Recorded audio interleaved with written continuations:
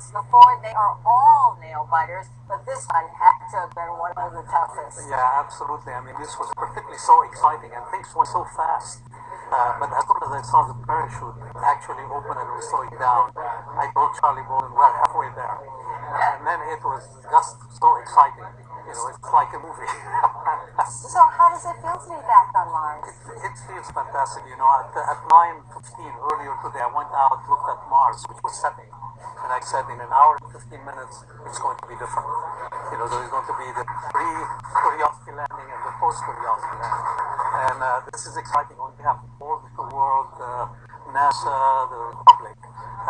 This is one of the most exciting things I've seen. Absolutely. And what do you look forward to now? Well, we're looking forward, now that we did this one, we're looking forward for the discoveries that this mission will make. We're looking forward for going again to Mars and continue to go to Mars, going to Europe, go to all the planet. This is the mighty thing that our agency is doing for the American people. A wonderful, mighty thing. Absolutely. Dr. Elachi, thank you for joining us. I'm going to let you go so you can go to your news conference. Again, we are expecting a news conference at about 11:15 Pacific time. And for those of you